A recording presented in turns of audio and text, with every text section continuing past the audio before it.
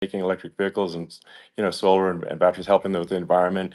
And I actually I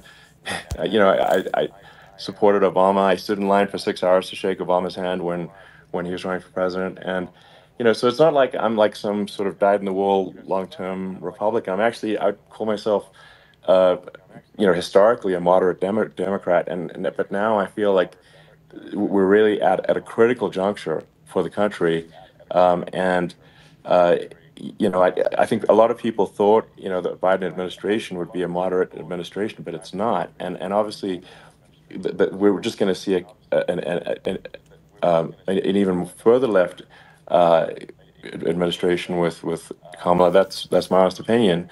I mean, her dad is literally. I mean, she was brought up as an actual. Her dad is a Marxist economist. That's you can Google it. I mean, it's not a. We're not making this up. That's how she was brought up. So, and we want to have a future that is prosperous, and I think we're just at this critical juncture, and I think this is a case of the America is going to at a fork in the road, It's true. and I think it will take if the path to, like you are the path to prosperity, and I think Kamala is the opposite. Then that's my honest opinion. I'm gonna get attacked like crazy, and I've also experienced quite a bit of lawfare myself, and but I'm just trying to tell people my honest opinion, and I haven't been really active in politics before, and I'm just trying to point out that my track record historically has been moderate, if not moderate, slightly left.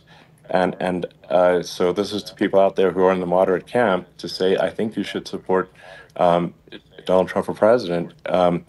And I think it's actually a very important junction in the road, and we're in deep trouble if it goes the other way. Well, I want to thank you. And, I actually always did think of you as somewhat left. I must say that. So it's Thank it's Yeah. even more of an Well, honor to have yeah. your endorsement. I know how